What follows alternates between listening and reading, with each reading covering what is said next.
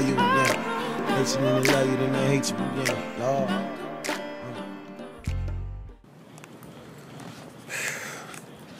Had a really good question today. How to tell your friends or family members that you are dealing with a mental condition called derealization, depersonalization, or panic attacks. Whew. That's a rough one. That's a great question, though. That's a wonderful question, because that's one of the hardest things to do. Initially, when everything happened, I talked to one person. The first thing that happened to me was panic attacks. So I did call my mother, and my father knew about it, because I was going to like the ER and all that stuff. So I made sure that they were aware. But when it started going into the disillusionment, derealization phase, or and depersonalization phases, I did not know how to tell anybody, to be honest with you, because how do you tell somebody that I feel like I'm out of my body, like I'm watching, my words are coming out of my mouth, before I say them, it was just crazy. In addition to that, your reality is fake. You feel like basically, you're just a ghost or spirit sometimes because of the depersonalization. Who says that? You know what I'm saying? And who's gonna believe that? The average person cannot understand that. The average person is just going to tell you that you're crazy, and you tell the wrong person, you might be in a mental institution because that person might lead you. So you got to tell somebody you trust.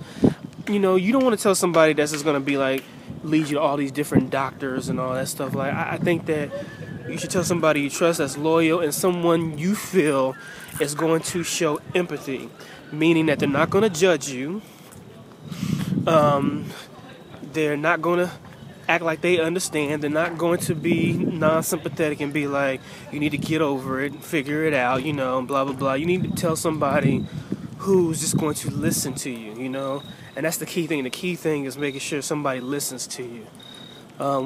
I told my mother 2 weeks ago, go figure, and she didn't know about any of that stuff for at least a year.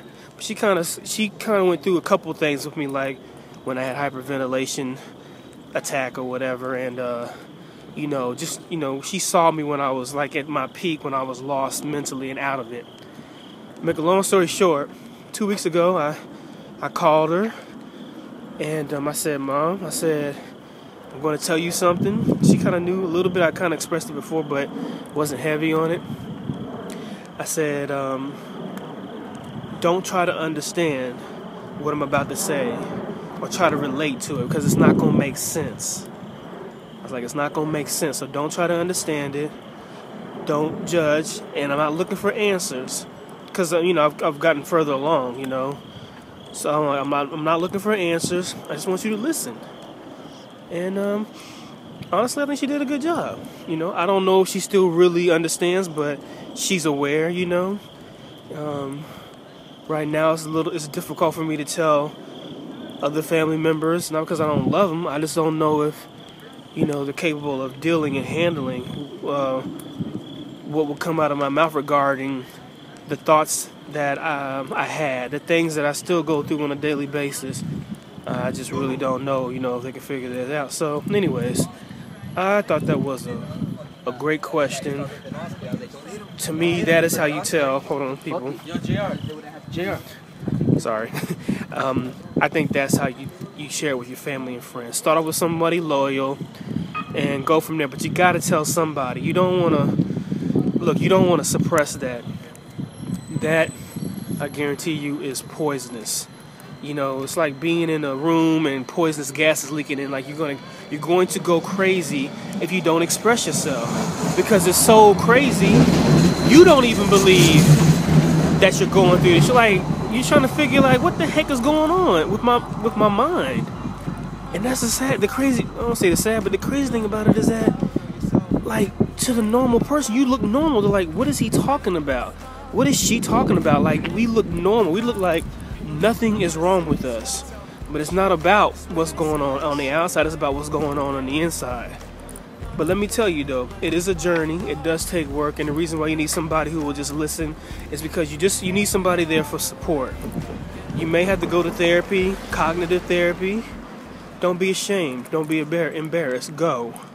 Tell a therapist. Go. But just make sure you find somebody who specializes in the fields of panic attacks and derealization and depersonalization. Okay. So, anyways, thank you for that wonderful question. I love answering questions. Do not forget to subscribe to my YouTube channel for more video updates. And if you have a question, just ask. I mean, I don't have all the answers. All I can tell you is what got me through and where I'm at today. And that's the best I can do. I'm just here to help and tell my side of the story, all right? So with that being said, I'll check you a little later on, all right? Have a good day or good evening, wherever you're at. Bye.